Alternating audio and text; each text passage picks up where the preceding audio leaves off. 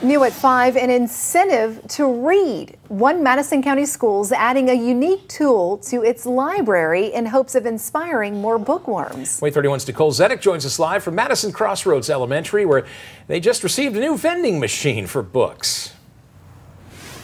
Yeah, Dan, a lot more than just a bag of Doritos and a can of Coke here. Like you said, now students can get an entire book from a vending machine.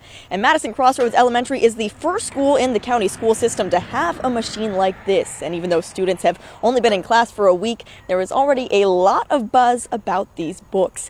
Even today, students lined up in the library to get their first book from the machine.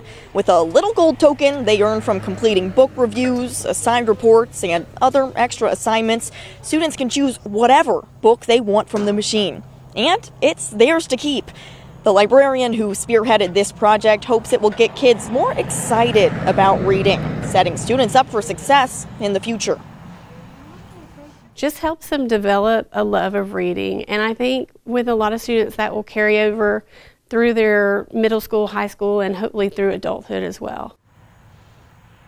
Susan Winter says reading is the key to academics, which is why the state has placed such an emphasis on third-grade reading comprehension.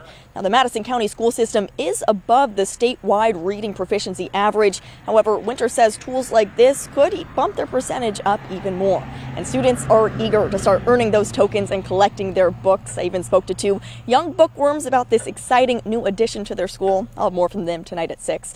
Reporting live in Madison County, Nicole Zedek, WAAY 31 News.